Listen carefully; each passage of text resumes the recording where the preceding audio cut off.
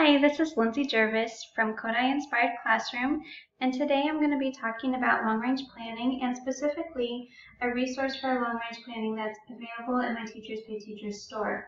If you go to my Teachers Pay Teachers store, just by searching Lindsay Jervis on Teachers Pay Teachers, and scroll down a bit till you find my Ready, Set, Plan, Yearly Planning for the Elementary Music Classroom. That's the resource that I'm looking at today. This resource includes yearly plans and grade level song lists that are really helpful to get you started on creating some long-range planning for yourself. Once you download the zip file, within the zip file you can find a song list for each grade level from kindergarten through 5th grade, as well as a master planner August through May Excel sheet and a file that says Read First, Yearly Planning. I'm going to click on that. This Read First document has some tips to get you started. It talks about what's included, the yearly plans for kindergarten through 5th grade, and the song list for each grade level. And it kind of walks you through how to use each one and emphasizing the flexibility of everything and helping you to cater it to your specific schedule and needs. So I'm going to get out of that. I just wanted you to know that that was there. And today I'm going to really look at the Excel. Make it bigger. Drag it over so we can see the beginning. Okay. When you open it up, it's in a protected view, but if you want to edit anything, you just click on Enable Editing. Now, within this Excel file, I have a sheet for each grade level. So you can see the grade level in the top left corner, but if you click on the bottom where it says Sheet 1, Sheet 2, Sheet 3, Sheet 4, 5, and 6, each one of those sheets is for a different grade level. So if I click to Sheet 2 and drag it across back to the beginning, now I'm in grade 1. And so it's set up like that for each grade level, that it's all within one Excel file. You don't have to open up a new file for each grade level. It's all right there. So it kind of makes it easier to keep it organized. Now when I look at my kindergarten plans for the whole year, since I use a Kodály concept of teaching, I go through a prepare, present, practice with each concept.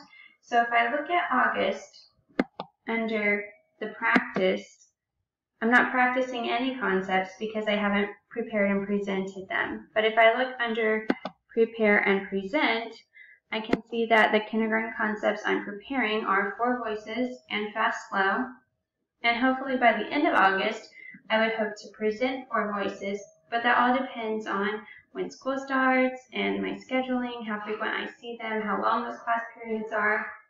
So if I don't get to present 4 voices in August, it's okay. I can just copy it and move it to September because all of this is adjustable.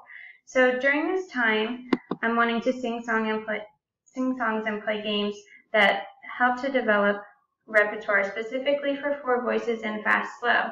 So when I go back to those song lists for each grade level, if I look at the kindergarten one, I can find songs and finger plays and chants to specifically help with 4 voices and fast slow. So that's what I would plug into my concept plans and my individual lesson plans for those concepts.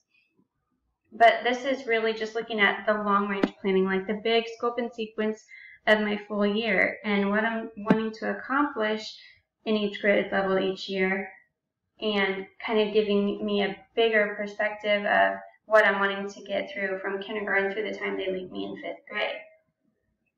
So then if I look over at the next grade level, 1st grade, I can see that in August, I am practicing some concepts. These are all the concepts that we got through in kindergarten: 4 voices, fast, slow, loud, soft, high, low, steady, beat, and hopefully beat versus rhythm. Now, it's important to spend a little bit of time practicing those concepts that you got through at the end of last year, because you might get new students, or sometimes they just need a refresher on those things before you start introducing new things. So at the beginning of each grade level, I always bring back the concepts from the previous year and kind of review during the first month of school. Also during this time, I'm going to start preparing some new concepts. So down under the Prepare Present, it says Prepare Ta and TT and Prepare So Me. I'm not presenting anything new in the month of August, but if I look over at September, then it does say Present Ta and TT. And if they aren't ready for that, like say I didn't get to beat versus rhythm in kindergarten, and I am not quite ready to present Ta and TT in September, but it might be able to happen in October. Oh, sorry, I just made that bigger. Then I can just paste it over there. I'm going to delete that because I don't want it to save it that way. It also takes into account some different things that you might have going on throughout the year, like maybe in October you want to include some Halloween songs or holiday songs in December, or maybe you have a Veterans Day program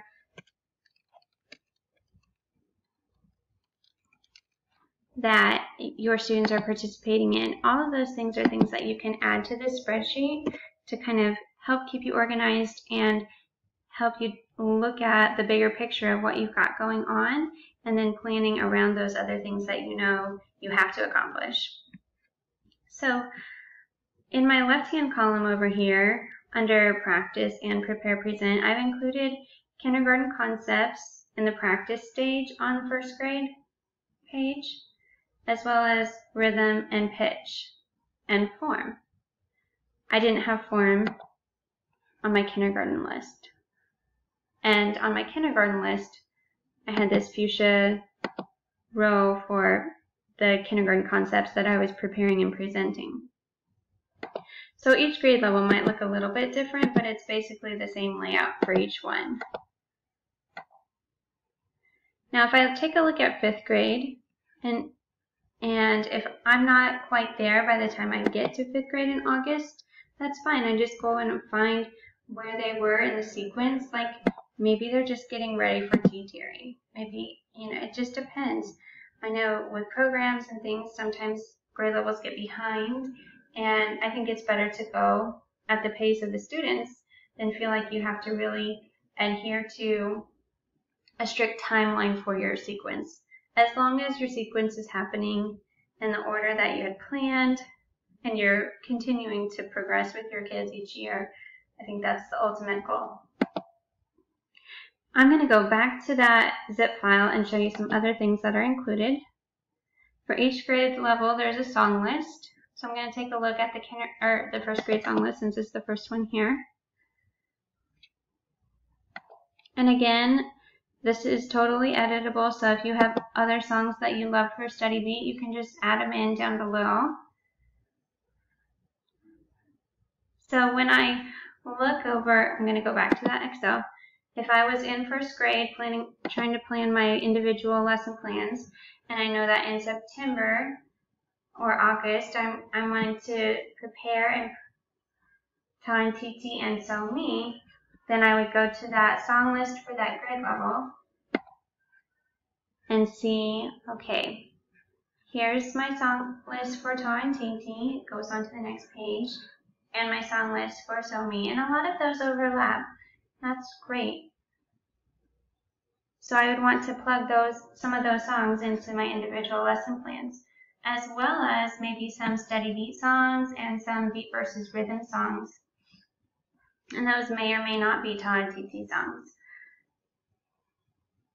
because I'm reviewing some of those kindergarten concepts at the beginning of first grade.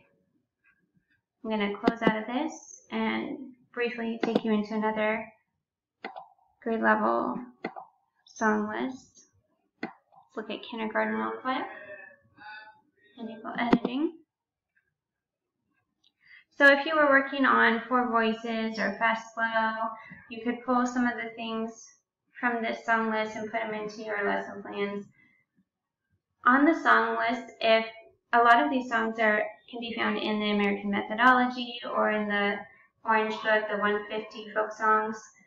If you run into a song that you're not familiar with and you want to contact me, feel free to contact me to see if I have a source for that song or if I can just send you the song.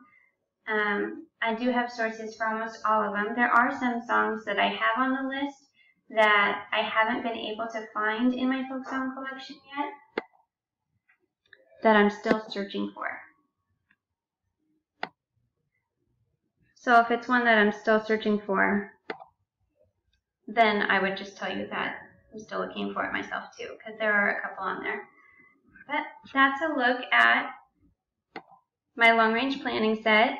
And if you have any questions, please just let me know. But I hope that would be a helpful resource for you to look at and to see how I lay out my yearly plans for each grade level and what songs are on my list. And of course, there's other songs that I plug into those, but some of those are the core ones that I plan for each year. Thanks for watching.